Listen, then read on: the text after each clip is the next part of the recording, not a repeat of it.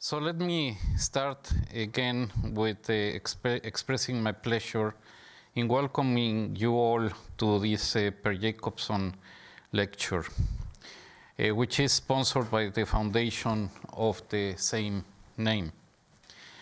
As you may know, Per Jacobsson was the BIS economic advisor from September 1931 until October 1956, and then became the managing director of the IMF until he passed away while in office in 1963.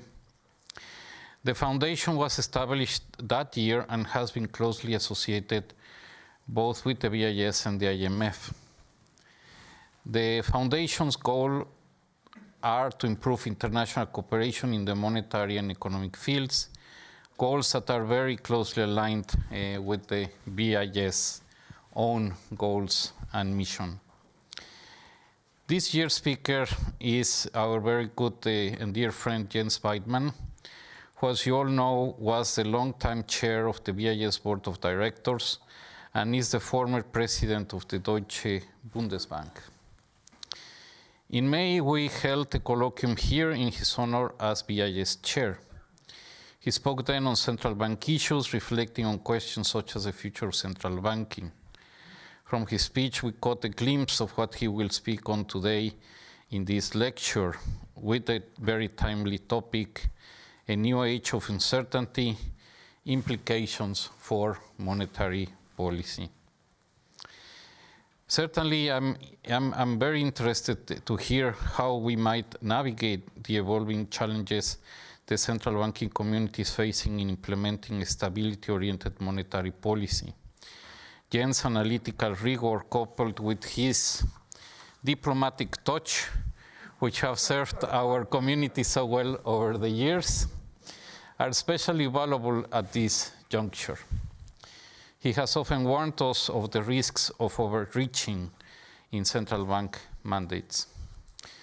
Today, Jens will draw on his rich experience, not just in central banking, but also at the highest levels of policy making in Germany. He will provide us with his reflections on how we might deal with the uncertainty inherent in all policy making, but which seems to be especially acute these days. By reviewing a longer spell of history and taking a more systematic view of the sources of uncertainty, Jens will help address pressing challenges that we are confronting. Jens, we're very, very much looking forward to your thoughts.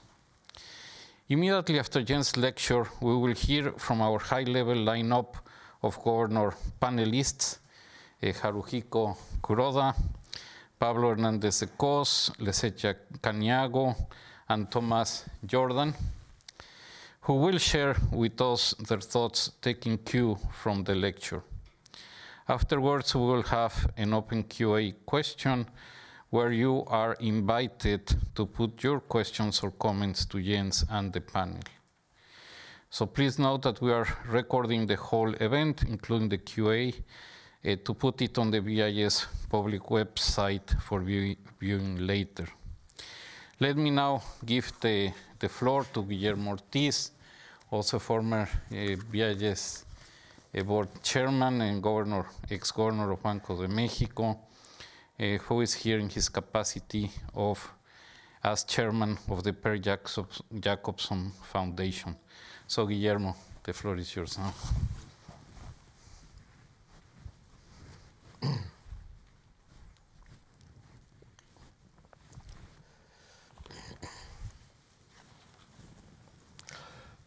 Thank you, Agustin.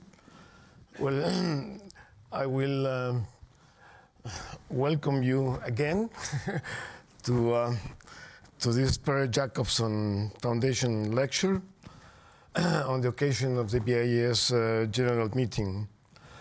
The last time we met in person was 4 years ago. Time goes fast, so we're all very happy to be here in person. Huh?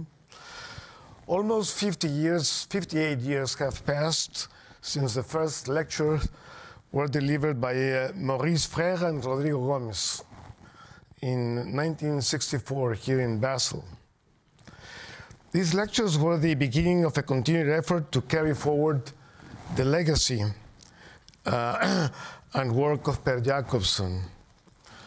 As Agustin mentioned, Mr. Jacobsson dedicated most of his career to the international public service and international cooperation. He held prominent positions, such as member of the Economic and Financial Section of the League of Nations, Secretary, Head of Monetary and Economic Department of the BIS, as it was mentioned, and Managing Director of the IMF. With this in mind, the Foundation's main objective is to foster and stimulate discussions on global economic and financial issues. Since these first lectures that I mentioned, renowned policymakers and academics from around the globe continue contributing to his legacy. Last October, we had the pleasure of hosting Christine Lagarde in Washington, who gave a lecture on the future of globalization. Today, we're honored to welcome Jens Weidmann. He will deliver a lecture titled A New Age of Uncertainty, Implications for Monetary Policy. As Agustin mentioned, Jens has an outstanding career as a policymaker. Prior to that, he was head of Monetary Policy and Analysis Division and deputy head of the Economics Department. He was also a member of the Governing Council of the European Central Bank. And I could go on and on talking about Jens, but Agustin has facilitated this job. So without further ado, Jens, the floor is yours.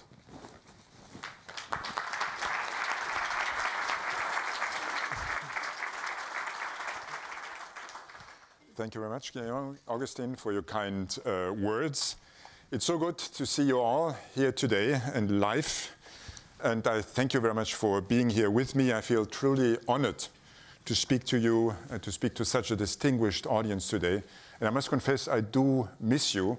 And Augustin, I still have to figure out how to be here in July after having been here in May, June. I think July is still an empty month for me. I have been, as you might know, attending the annual meetings of the BIS for the last 11 years. And I've always thought that the Per Jacobsson Lecture marked the highlight of these gatherings. Thus I felt flattered, but also, I must confess, a bit intimidated when Augustin called to ask whether I would be willing to step into the big shoes of all those impressive previous speakers. I accepted with a view to honoring our distinguished predecessor, Per Jacobsson, who shaped two important institutions at the heart of the central banking community, the IMF and the BIS, to which I personally feel very attached. And it is, by the way, in exactly this pioneering spirit of Per Jacobsson that the BIS, under the leadership of Augustin, has adapted over the past couple of years to better serve its constituency, for instance, through the establishment of the BIS Innovation Hub. Dear colleagues, we are gathering in difficult times. Uncertainty seems to be pervasive and on everyone's lips, especially, by the way, on those of central bankers. John Williams, earlier this year, delivered a speech entitled A Time of Uncertainty. Christine, a bit later, discussed monetary policy in an uncertain world, and the chairman of the BIS, François, talked about monetary policy in uncertain times. So it was difficult to find another title with uncertainty that didn't repeat all those. But these are just some of the many speeches stressing the uncertainty that currently besets monetary policy. Some may look back a bit wishfully to the supposedly less uncertain times of the past, but the question is, are they right in doing so? In any case, the widespread perception that uncertainty is particularly high right now is not a new phenomenon. Some 45 years ago, John Kenneth Galbraith published The Age of Uncertainty. He painted the picture of a world in which the golden age of stability and predictability was coming to an end to be succeeded by a period of significantly heightened uncertainty. And 4 decades later, Barry Eichengreen looked back at this book and came to the following conclusion, I quote, "Viewed from the perspective of 2017, however, the uncertainty of 1977 seems almost enviable. If Galbraith were writing the same book in 2017, he probably would call the 1970s the age of assurance." The irony is that from today's perspective, the years before the coronavirus pandemic and the Russian invasion of Ukraine look comparatively safe and stable. So, is uncertainty always on the rise? And some might say yes. In an increasingly complex world, making predictions and forecasts is becoming more and more difficult. Bob Rubin, in his book In an Uncertain World, makes the important point that uncertainty forces policymakers to delve into exactly those complexities to identify the relevant considerations and inevitable trade-offs. And indeed, many papers have been written over the past years about the specificities of the environment monetary policy has operated in for so long and the necessary changes to its toolkit to deal with them. Others might say no. Another explanation of the perceived increase in uncertainty could be that the certainty about the outcome of past events and developments takes away their power to frighten. In retrospect, the solutions to conflicts and problems then appear to have been predetermined. But those involved may have felt differently at the time. And as we will hear later, some of the trends that have contributed to an increase in complexity, like globalization, are also faltering. Personally, I felt that the past 15 years have been particularly turbulent, with one crisis after another, and monetary policy has been pushed into uncharted territory. Either way, the words of Charles Bean hold true. Wisdom with hindsight is a wonderful thing. But unfortunately, this is a luxury that policymakers don't have. I have dealt with uncertainty for a large part of my professional life, particularly in my role as a monetary policy decision maker. And there were many moments, believe me, when I longed for the wisdom of hindsight. And perhaps I also speak for some of you here in the audience. Dear colleagues, today I would like to take a brief look back at some of these moments. But above all, I want to look ahead and ask the following question: is monetary policy facing a new era of uncertainty? A number of structural factors suggest that the future inflation environment will be different from the one we know. And if this turns out to be true, what then would this mean for monetary policy? And since we are in Switzerland, Thomas, I will take you on a hiking tour. So please get ready, lace up your boots, and join me for the tour. Dear friends, 15 years ago, many thought we were in a permanent Goldilocks economy. With inflation seemingly conquered, large fluctuations in economic output appeared to be a thing of the past too. By keeping prices stable, central banks looked as if they were able to moderate the business cycle, thereby providing for overall macroeconomic stability. Much like Francis Fukuyama, who hoped that the end of the Cold War meant that the major ideological conflicts seem to be settled once and for all. Many economists seem to think that the end of major economic crises was within reach. For example, Nobel laureate Robert Lucas declared that the central problem of preventing economic depression seemed to have been solved. But on both dimensions, there was too good to be true, and once again, the "this time is different" trap had snapped shut. The outbreak of the global financial crisis brought the Great Moderation to an abrupt end.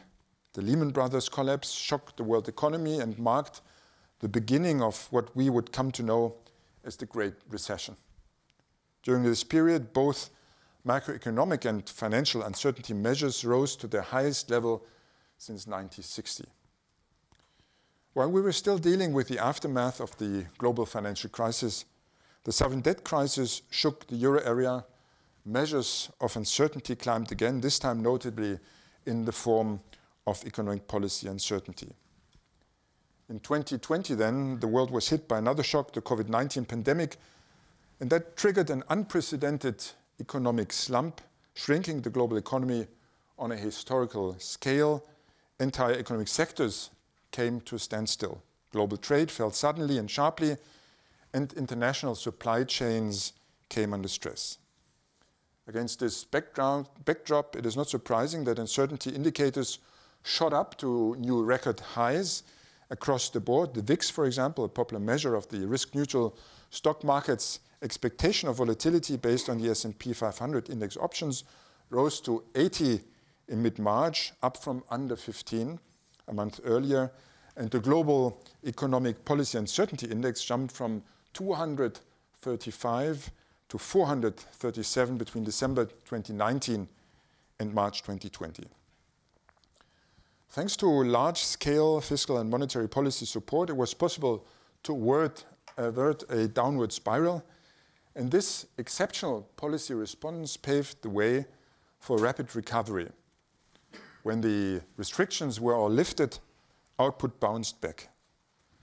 Over the course of the recovery, production in certain sectors was at times unable to keep up with the surging demand for goods.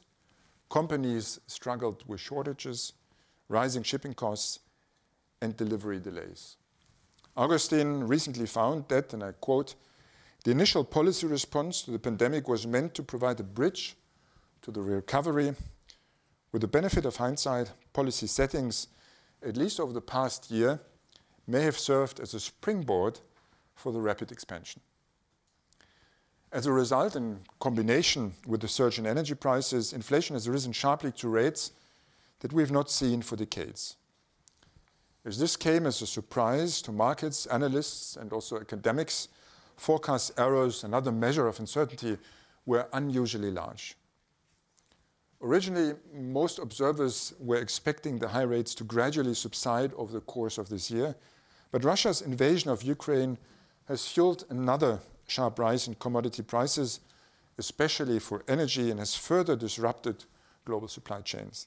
Moreover, the war has darkened the economic outlook and triggered a massive new wave of uncertainty.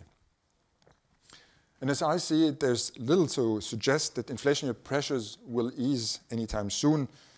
I agree with Isabel Schnabel in her recent speech on the globalization of inflation, that it is unlikely that global excess demand will dissipate quickly. The lingering pandemic, combined with strict containment measures in China, for instance, as well as the war in Ukraine, which will probably not end anytime soon, mean that supply bottlenecks will persist for some time to come. Fiscal support packages for the most vulnerable, tight labor markets, and some remaining pent-up demand support the demand side. And this environment, of course, bolsters the pricing power of firms and also the bargaining power of labor. But again, the outlook is exceptionally uncertain. Thus, to sum up the main message of this retrospective discussion, it is safe to say that, at least on average, uncertainty has been markedly higher after the great financial crisis than before, and that broadly holds regardless of the fact that there are many different kinds of uncertainty captured by different indicators. Looking beyond the immediate concerns, the inflation environment could remain clouded in uncertainty, and it could shift in an also more persistent way. The economy is facing profound structural change that will also have an impact on inflation, as these changes do matter for wage and price setting dynamics. But how these important transformations play out with respect to inflation is very difficult to predict. I would now like to outline some of these structural forces that are contributing to uncertainty over the years to come, and I will lay out how they could affect the future path of inflation. Dear friends, let me begin with the Herculean task of climate action to limit global warming to the targets set out in the Paris Agreement. To be able to achieve these targets, the world economy will have to undergo a far-reaching transformation in order to give consumers, producers, and investors the right incentives. Carbon pricing is required swiftly, markedly, and globally. Higher carbon prices may influence consumer prices in multiple ways, of course, directly through higher energy prices and indirectly through increased production costs for businesses. However, the transition to a greener economy might also have dampening effects on inflationary pressures, as with a low short-run substitution elasticity between fossil and renewable energy sources, real household income and demand could shrink. Furthermore, the transition could also lead to additional political uncertainty. This is what all this is about, that would then weigh on investment. All this notwithstanding, overall and with respect to headline inflation, decarbonizing our economy is very likely to fuel consumer price inflation during the transition, and that is over many years. Given the length of this transition period and the persistence of potential price effects, it will be very difficult for central banks to look through them if they want to keep expectations anchored around their targets. While the direction of this induced trend is quite clear, the wide range of different estimates illustrates the high uncertainty surrounding its magnitude. This depends primarily on the timing of the climate policy measures taken, the use of the revenues generated by carbon taxes, and so on. Simulations by the network of central banks and supervisors for greening the financial system indicate that even in the event of an orderly transition, the euro area, for instance, could temporarily experience significantly higher inflation rates. Due to climate policy measures, annual inflation rates up to 2030 could on average be between 0.3 and 1.1 percentage point higher than in a scenario without the influence of climate change and climate policy. Pivoting away from fossil energy sources also satisfies the desire to achieve greater strategic autonomy and energy independence. And under the impact of Russia's invasion of Ukraine, the decarbonization of our economies could therefore be accelerated further, and this would, of course, reinforce climate-related price pressures. A second structural force driving change is digitalization. The digital transformation affects the economy through a number of channels, including productivity, employment, competition, and prices. In the wake of the pandemic, many of us have come to acknowledge, and I might say also appreciate, the benefits of digital technologies, and we are not alone. A wave of digitalization has swept through our societies and may have reinforced some of the longer-term trends. The impact of this digital transformation on inflation is, however, not clear-cut and may also vary over time. On the one hand, the expansion of e-commerce may deliver cost saving and boost price transparency and competition. A study by the ECB, for instance, concluded that the e-commerce effect in the EU has reduced non-energy industrial goods inflation by 0.1 percentage point on average per year since 2003. And these inflation dampening effects are only likely to wane when the diffusion of digitalization and e-commerce technology reaches a saturation point. But when this saturation point will be reached is very difficult to predict. On the other hand, the rise of superstar firms may reduce competition and lead to higher markups in the longer term, although also there's a caveat. In a more dynamic setup, superstar firms too might be forced to defend themselves against competition. But looking at markups in the United States since 1982, Autor and his colleagues find that larger companies have higher markups and that the size-weighted aggregate markup has increased by more than the unweighted average markup, and they conclude that this pattern underscores the centrality of superstar firms for the evolution of the markup. The bottom line impact that the countervailing effects of digitalization will have on inflation cannot yet be quantified. In any case, my personal take would be that the total effect is likely to be limited, but again, uncertainty remains.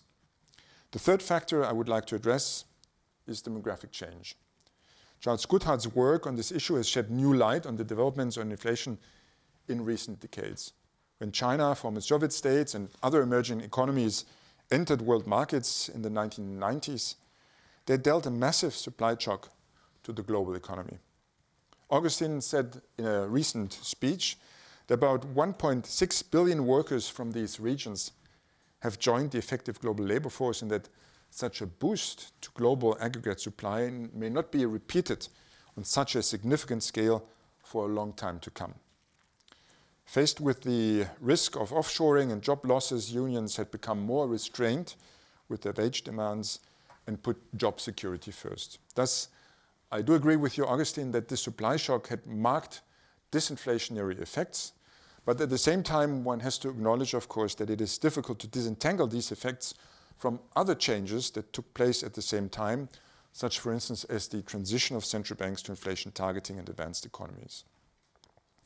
Dear colleagues, practically all countries are experiencing population aging.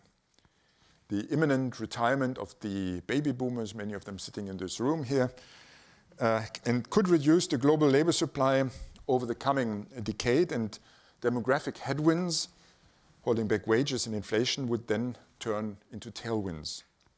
In addition, population aging will increase expenditures on health as well as elderly care and non-tradable services more generally. And depending on the price elasticity of supply, relative prices, but also the inflation rate will be affected.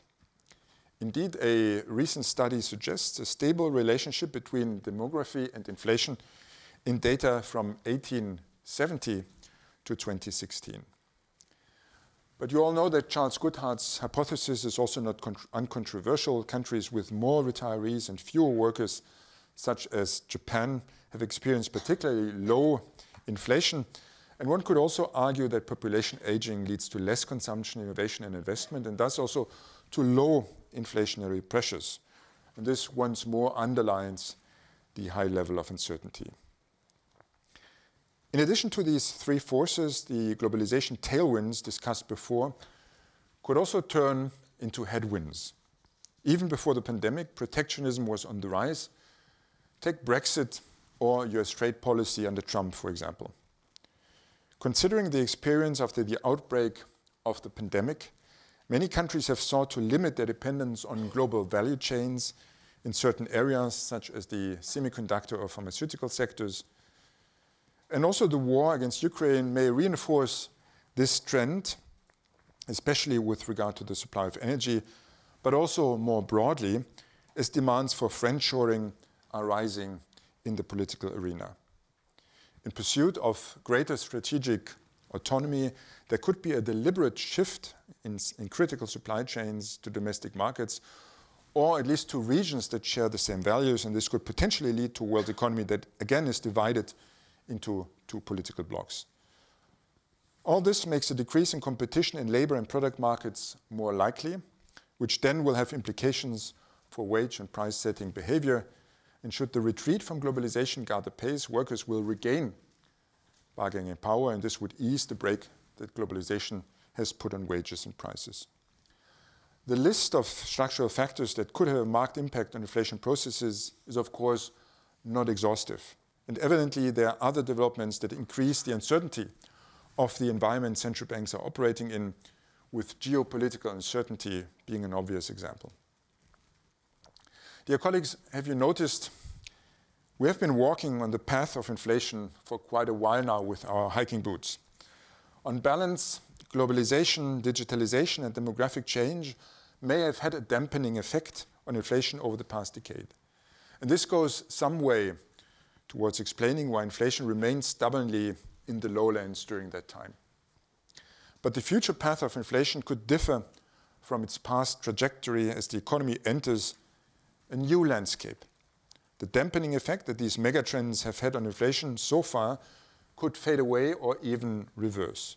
In combination with the impact of the green transition, a new inflation environment could emerge.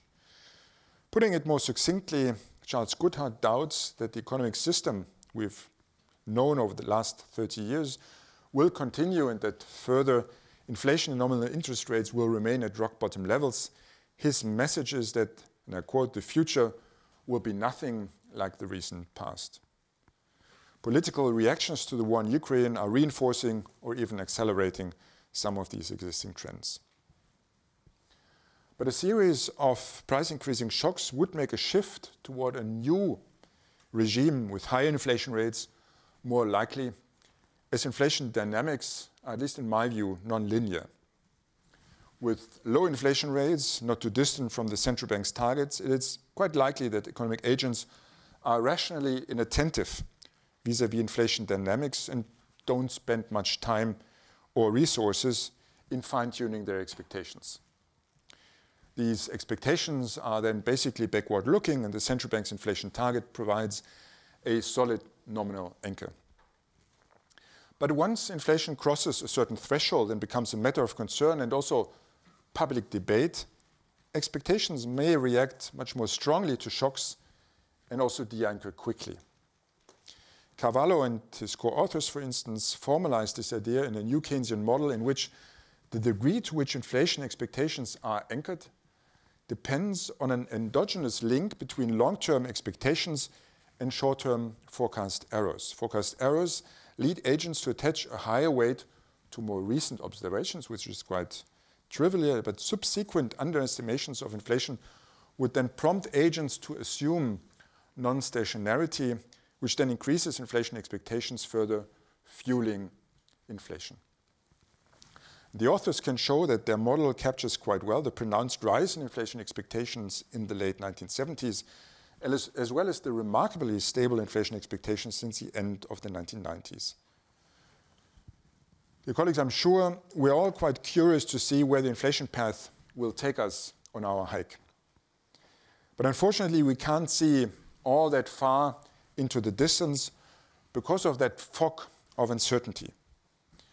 Even binoculars don't help us much for two reasons. First, the emerging megatrends that I enumerated will play out in combination, and this further complicates model-based analysis and macroeconomic forecasts, or to put it more technically, model uncertainty will rise. Second, while some uncertainties can be quantified and thus captured by probability theory, this is not possible for several of the developments I've outlined. These are cases of Nietzschean uncertainty where forecasting models reach their limits.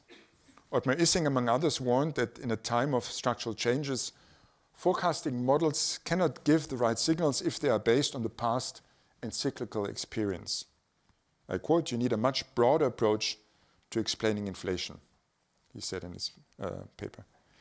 In short, looking forward, the fog shrouding the path of inflation may become thicker still and possibly obscure the hillier landscape that lies beyond the lowlands, perhaps also obscuring the fact that a demanding mountain tour lies in wait rather than a pleasant stroll. I mean, this is your hiking group, by the way. I'm no longer part of that. So let me focus again on the policy-relevant horizon and also the more immediate outlook, and hence on the risks surrounding the economic environment and the inflation forecast. So how should central banks deal with them? The short answer is, it depends. In this setup, monetary policy has to consider a range of possible scenarios about the state of the economy in present and in the future. And the resulting policy decisions may be different from those that would be optimal under certainty or what a prototypical monetary policy rule would suggest. And ideally, there would also be robust to model misspecifications. And depending on how one judges the possible outcomes and associated costs, policy measures can then be more gradual or more aggressive compared with the no uncertainty benchmark. This is all part of a broader risk management approach. It seeks to weigh up the suitability of different policy routes to achieve the inflation target, assuming a certain working of the economy while taking into account the risks and side effects to the real economy and financial stability. Of course, the risks and side effects also differ across policy instruments, with unconventional instruments usually associated with higher costs due to their more direct market interference.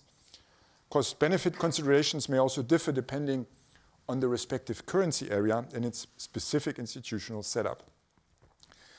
Government bond purchases, and you might by now be tired of hearing that, are one example in my view. These entail risks and side effects that are particularly pronounced in a monetary union of fiscally sovereign member states.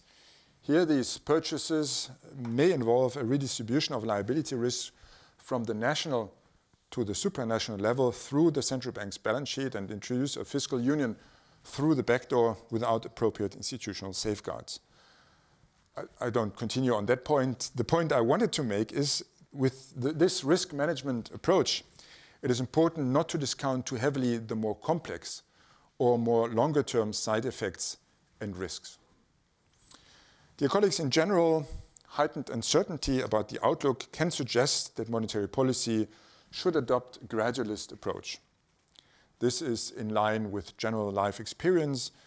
When you enter a dark room, you don't run into it, but you move forward one small step at a time. And it also corresponds to Brainard's gradualism principle. When there is uncertainty, in his case specifically about the transmission or effectiveness of policy actions, then policymakers should react less forcefully than they would under the condition of certainty. One additional rationale for policy gradualism is that sharp changes in policy could cause higher market volatility and pose risks to financial stability, which would then feed back into price instability. However, a wait-and-see approach can also go too far. Let's consider a supply shock as an example. To mitigate its adverse consequences, it may be useful to initially look through the shock and tolerate some deviation from the inflation target, at least for a time. But the more persistent the shock proves to be, the more the delay in monetary tightening increases the risk that companies, households, and workers will start to expect that higher inflation is here to stay.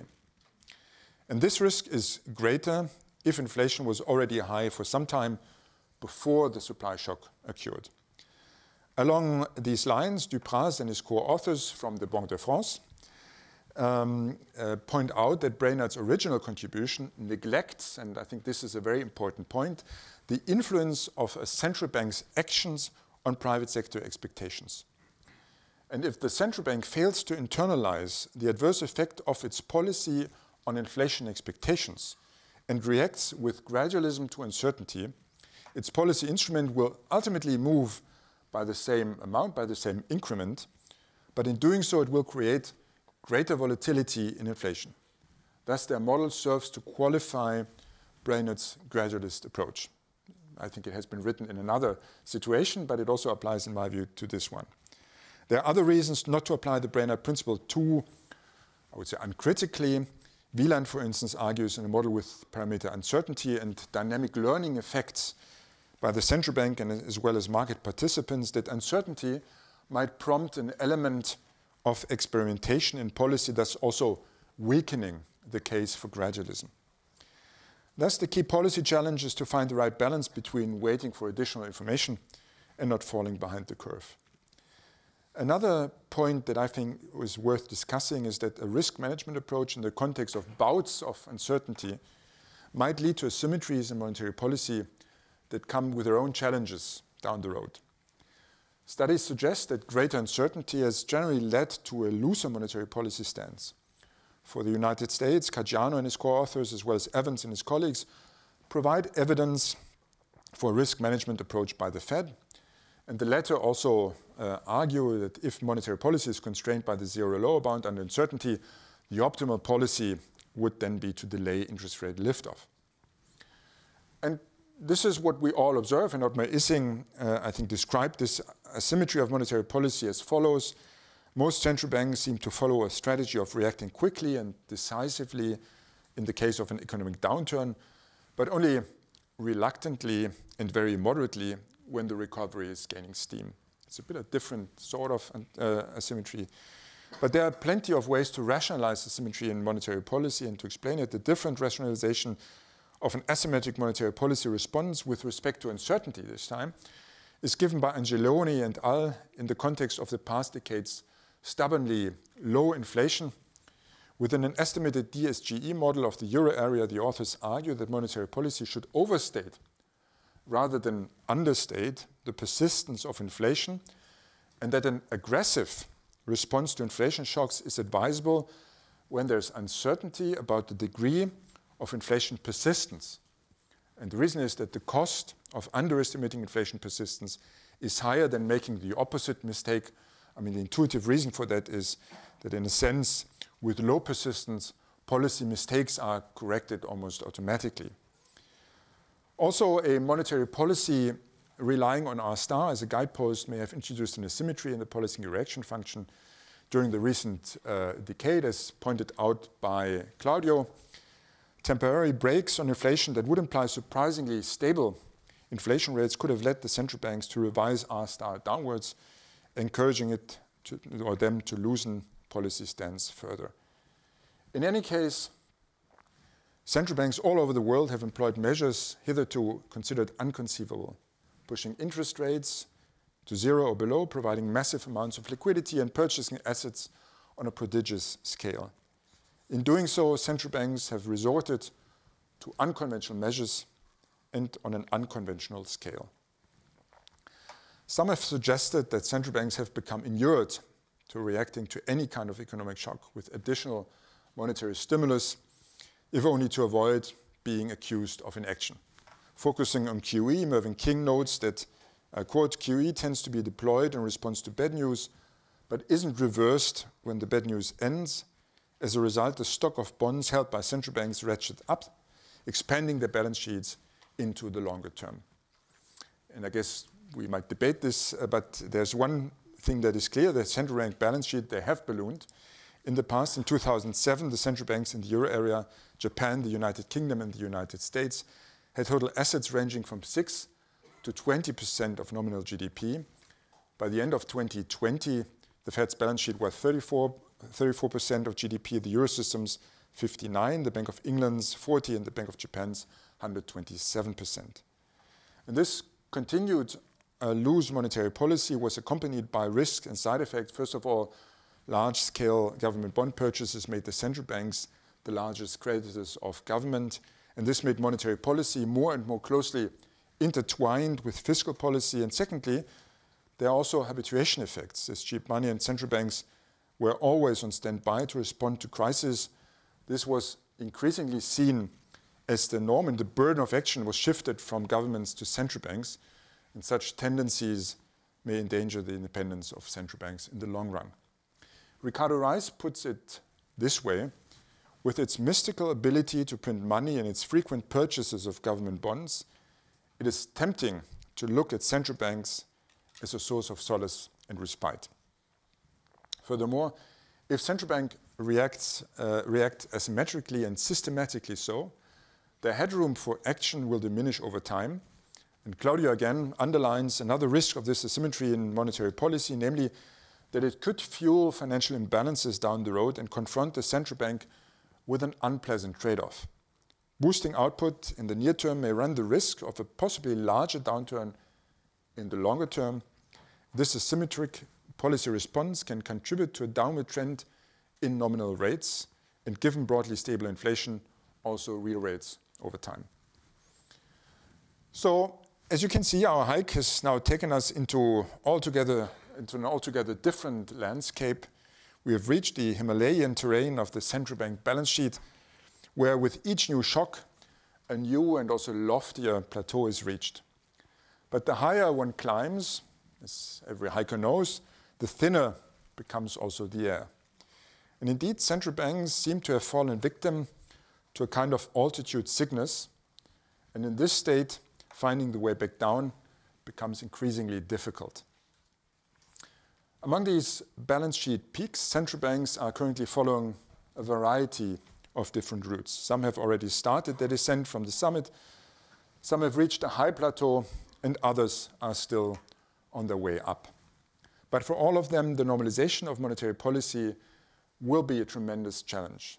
The highest rate of inflation in decades, structural changes in the inflation processes, and the high level of uncertainty make this task even more delicate. The one bright spot is that longer-term inflation expectations for the United States, but also for the euro area, seem to be staying anchored around the central bank's target. These are the fruits of the credibility that central banks have earned through their commitment to price stability. And this provides monetary policymakers with headroom, obviating the need for them to react to each and every deviation from the target, hence more technically reducing the costs of policy gradualism. Although, again, Ottmar pours some water in our wine, and rightly so in my view, when he finds that with inflation having been off the radar for so many years, it is no surprise that expectations are oriented to the past, when the dominant expectation was that price stability would continue. Central banks' credibility played a decisive role in backstopping that view, but credibility can always be called into question. Thus, the bottom line from this is that central banks should not overstretch their hard-earned credibility. Anchored inflation expectations cannot be taken for granted. They have to be defended time and time again. Inflation rates have been above target for quite a while now. The longer actual inflation rates exceed the target, the more likely it is that doubts will arise about the central bank's ability and perhaps also commitment to stabilize inflation at target. Regarding the rise in inflation in the last 2 years, it is also noteworthy that inflation rates were not correctly anticipated by surveys or market data immediately before the publication. The poor ability of markets and analysts to forecast current inflation may also create uncertainty about the quality of these indicators. And given this additional uncertainty, the ongoing overshooting of inflation and the repeated inflation surprises, a wait-and-see approach becomes more and more risky. If central bank actions are perceived to be falling behind the curve, inflation expectations could shift upwards, and quite suddenly so.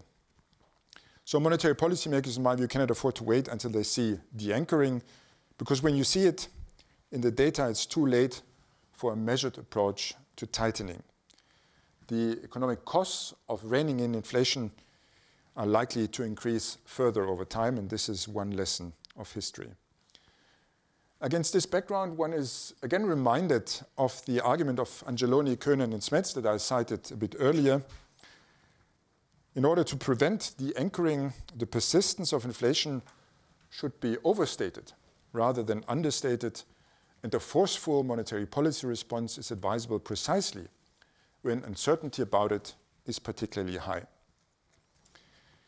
Inflation occurs when people start talking about inflation, is a saying that I guess you all know.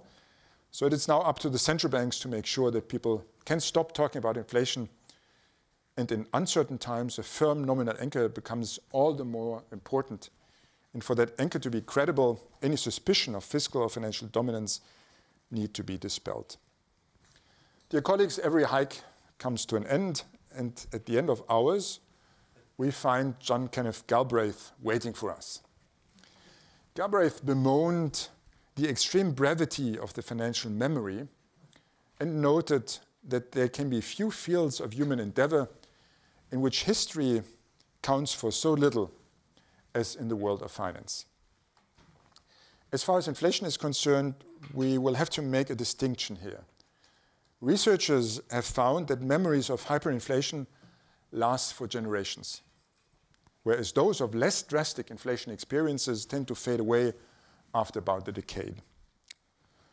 Thus, for most people, the current price spikes are a painful reminder of the benefits of low and stable inflation. Hopefully, these spikes will go down in history as an isolated episode. Given the high degree of uncertainty, I will refrain from making predictions, but there are indications that we will have to expect a rather different inflation environment than the one we have been used to. And given this pervasive uncertainty, central banks would be well advised also to show some humility with respect to the complex working of the economy, their capabilities to forecast it, and what monetary policy can achieve. It is my conviction that acknowledging one's own limitations and focusing on the core mandate will help to anchor inflation expectations. Either way, monetary policymakers need not fear what lies ahead as long as they have no doubt or leave no doubt about their commitment to price stability. With hard-earned credibility and inflation expectations anchored around the inflation target, central banks are well equipped to maintain price stability even in uncertain times. This makes it all the more important that these achievements are resolutely defended by the central banks, and I count on the BIS to support them with great expertise, precise analysis, and clear analytical and independent views. At least this is a certainty. Thank you very much.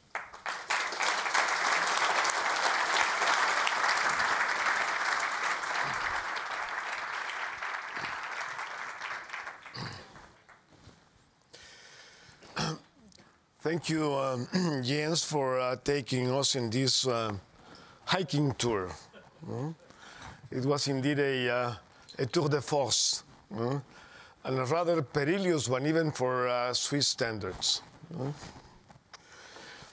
The unprecedented back-to-back shocks of the pandemic and the Russian invasion have compounded layers of uncertainty regarding the economic outlook, and particularly the inflation outlook, challenging the policy response by central banks in the major financial center, but also in emerging markets. In this journey, Jens, you have taken us through the main structural changes facing the global economy as a source of uncertainty regarding the future path of inflation, energy transition, digitalization, reversal of globalization, and demographic change. Regarding these trends, you conclude that the mega trends combine in opposing forces, resulting in thicker fog on the route ahead. On the implications of monetary policy in the current environment, the two issues here, one is understanding the nature of the current inflationary phenomena, and I think that the discussions that we have heard in the past couple of days, the reports, excellent reports that we heard this morning, have shed light on that. I mean, in general, models are not well equipped to deal with supply shocks, so we have to think about that. On the implications for monetary policy, well, this is the subject of the next panel, and I will refrain from giving my own views, but let me conclude with one thought regarding emerging markets. Emerging markets face an even more challenging environment. Growth is weakening markedly, and inflation has also risen sharply in almost every region in the world except, Asia, ex-China, exceeding about 10–11%, if you take a weighted average of inflation in emerging markets. So, as Agustin pointed out this morning, emerging markets started tightening well before the tightening of advanced economies, and they may have to overshoot further equilibrium policy rates to compensate higher risk premium and the need to consolidate credibility, which in the case of emerging markets is more fragile. This on top of the extraordinary food price increases and shortages, which will further complicate the political situation in this part of the world. Thank you very much.